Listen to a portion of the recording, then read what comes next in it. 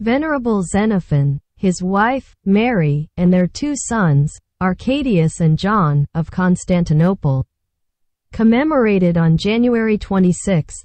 Saint Xenophon, his wife Maria, and their sons Arcadius and John were noted citizens of Constantinople and lived in the 5th century.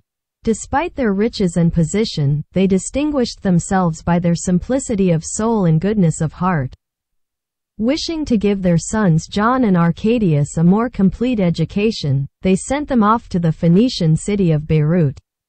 By divine providence, the ship on which both brothers sailed was wrecked. The waves tossed the brothers ashore at different places. Grieved at being separated, the brothers dedicated themselves to God and became monks.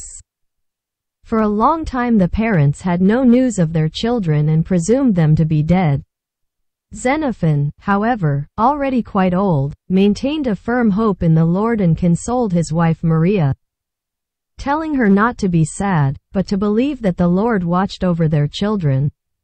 After several years the couple made a pilgrimage to the holy places, and at Jerusalem they met their sons, living in ascetics at different monasteries. The joyful parents gave thanks to the Lord for reuniting the family. Saints Xenophon and Maria went to separate monasteries and dedicated themselves to God.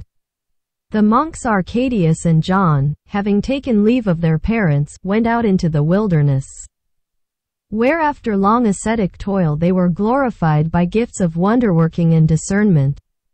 Saints Xenophon and Maria, laboring in silence and strict fasting, also received from God the gift of wonderworking.